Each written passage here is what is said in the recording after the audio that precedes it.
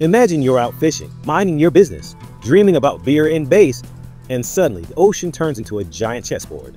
Yeah, that's what happened to these guys.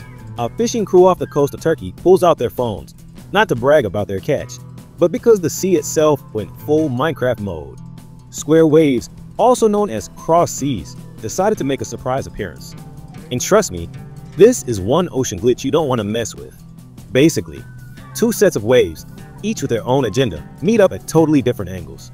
It's like the sea got stuck buffering between two playlists, and now it's trying to play both at once. For anyone who doesn't speak ocean, this is Mother Nature's way of saying, get the hell out. These crisscross waves can get up to 10 feet tall, and they don't care how good your boat insurance is. And if you're a swimmer, congratulations, you've just entered the world's worst aquatic escape room.